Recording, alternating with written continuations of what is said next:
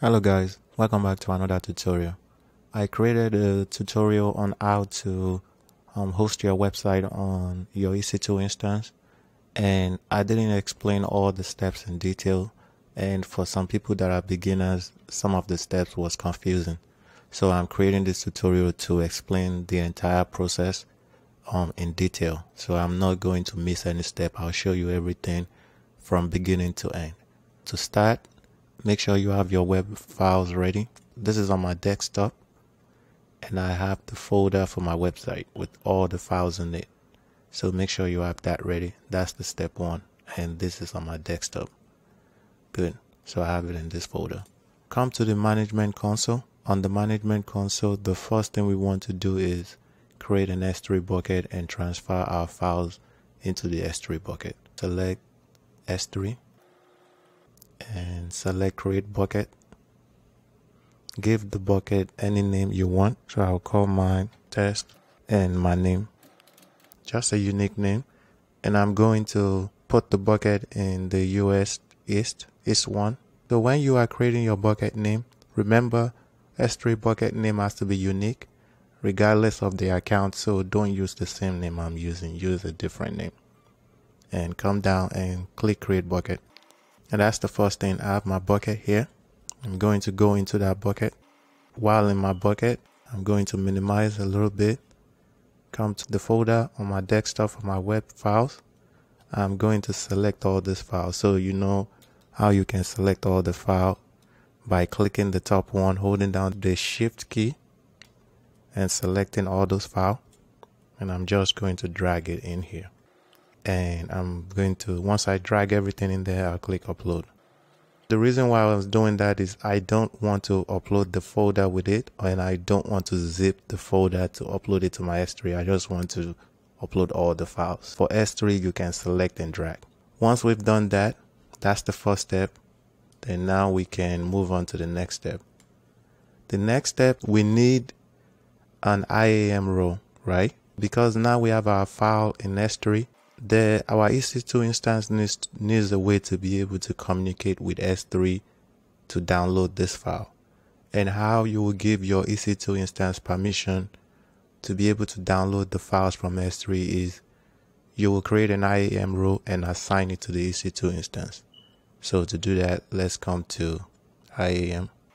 We will select role, create role, and we want an AWS service role, because it is another AWS service, which is your EC2 instance that is going to be using the role.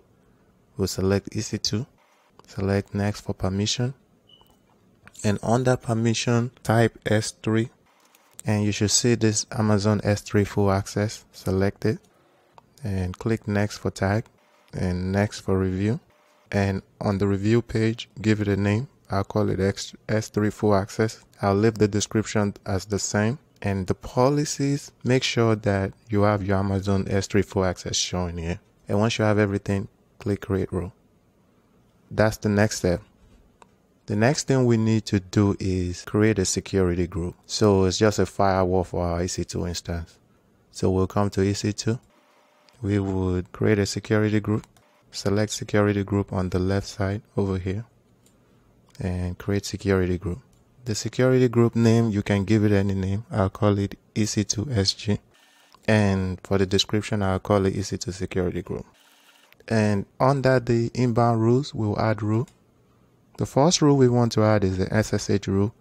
And that will allow us to be able to remote into our EC2 instance and transfer the file and run the command we want to run to transfer our files from S3 to the EC2 instance. So we'll come down, select SSH.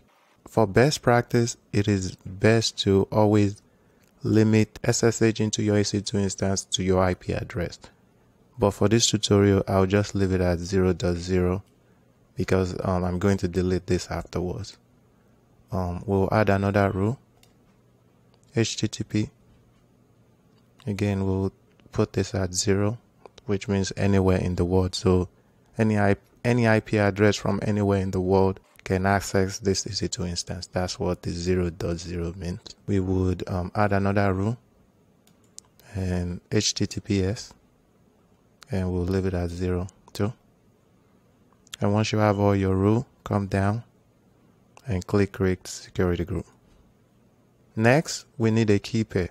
I think in my first tutorial, I had a key pair, but I didn't explain how I got it, and it was confusing for someone who is new to AWS. So still on your EC2 instance in the management console, come down, you'll see key pairs, select it. We will click create key pair. Let's give it a name. I'll call it EC2 key pair. One of the good things AWS did now is they allow you to download a PPK file to SSH in using PuTTY. So now you don't really have to convert the PEM file to PPK because you can download the PPK files directly. Give your EC2 key pair, your key pair a name, select the PPK and click create key pair. And once you click create key pair, it is going to download it to your downloads folder or wherever you download files to on your computer. I'm going to right click on this show in folder just to show you, and there's the key pair. So that's the next step. Good. So we have all the things we need. The next thing we need to do is run our EC2 instance. So come back, select EC2, running instance, and launch instance. We will select the Amazon Linux AMI, and we click next to configuration. On the configuration stage, this is very important. Under the IAM role, click in there and select the S3 full access role we created. This is very important because this gives this EC2 permission to be able to download the files from S3. Once we select that, we can leave everything as default. Click next for storage, and next again, and next. And under security group, select existing security group, and we will select the EC2 SG and click review and launch. And for the key pair again, we'll select the key pair we create, which is the EC2 key pair, acknowledge and launch instance. So while our instance is running, the next thing we will do is we need to SSH into our EC2 instance to install our web files so we can be able to access our website. And how we would do that in this tutorial, the example that I will use is we will use PuTTY to SSH into our EC2 instance. And to use PuTTY, you have to download the app, I guess. So come to the next tab and just on Google, type in PuTTY, and you should see this on the first one that has the greenend.org.uk. I'll select this, and it will bring you to this page, and select download it here. And up here under the package, if you select based on which one you want, whether 32-bit or 64, it will download the entire package, which is all these apps that are down here.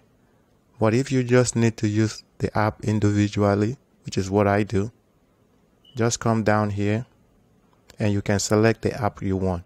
For this tutorial to SSH into our EC2 instance, we need just the regular PuTTY, this PuTTY exe. So based on which version you want, just click this to download it.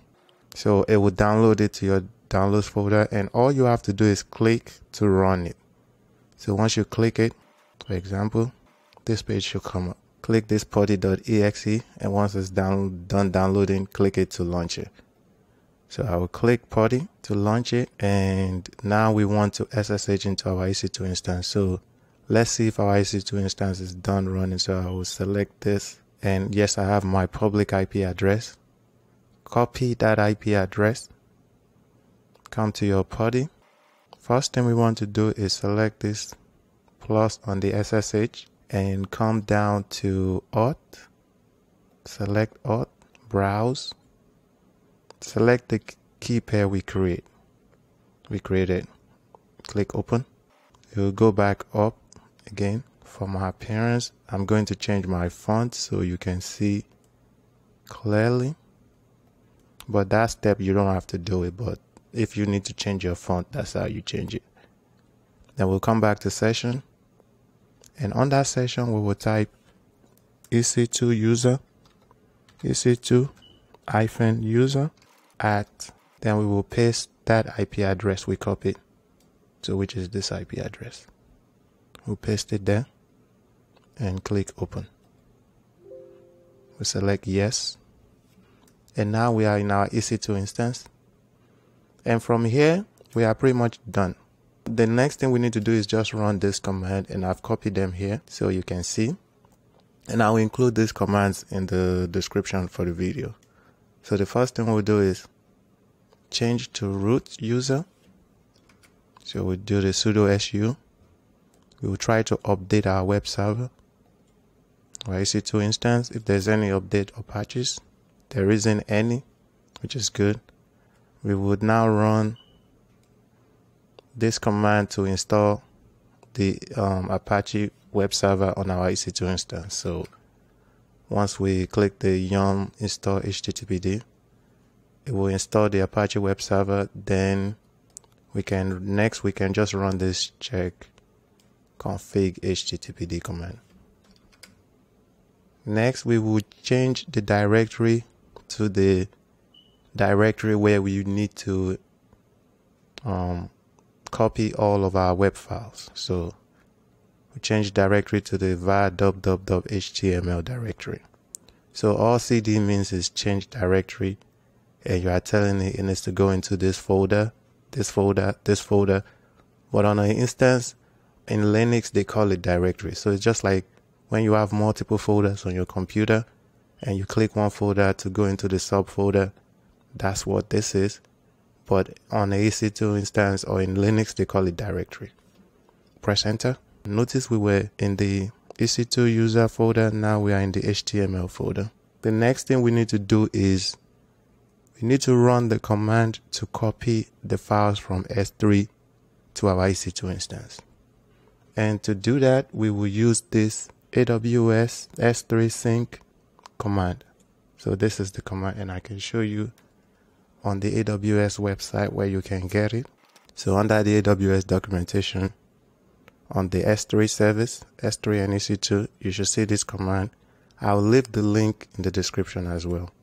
So I've copied the link into my notepad. So all that is saying is you put this command, and right here is your bucket name. So let's go back to S3.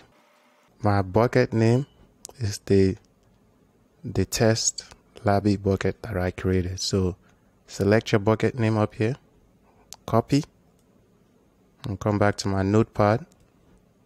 And right where, just where it says the remote S3 bucket, I'll paste my bucket name there. And the local directory is the directory where we want to install our file. And that will be the var, the directory we are currently in, which is the var.html. So I'll copy that in here, paste. Remember, the first part is your bucket name, and the second part is the directory you want to copy your files into. We now have our full command. So select it, copy. Let's come back to our SSH, paste that command in there, and press enter. And you can see now it says downloaded from S3. This bucket, this file, downloaded that file, pretty much downloaded all the files in our S3 bucket. Now if we type in ls to list what is in our HTML directory, you can see this file, all this file. So let me minimize this. Let me open the folder for my web file, and I would open the SSH too. So you can see the CSS,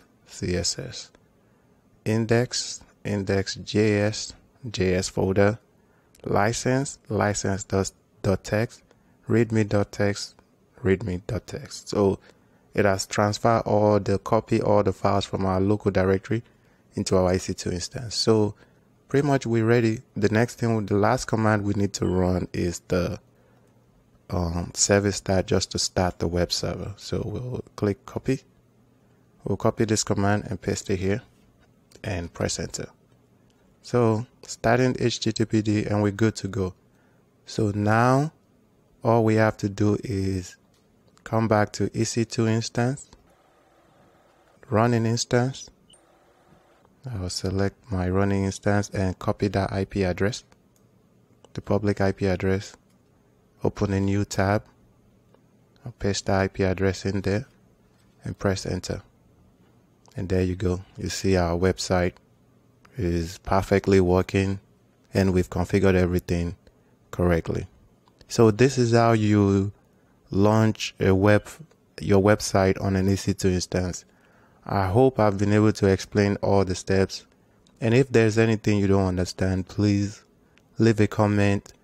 And for those that are more advanced that are watching, you can also leave a comment to help others that may not understand. If there's any step I've missed, please leave a comment for other people to just explain it in a better way.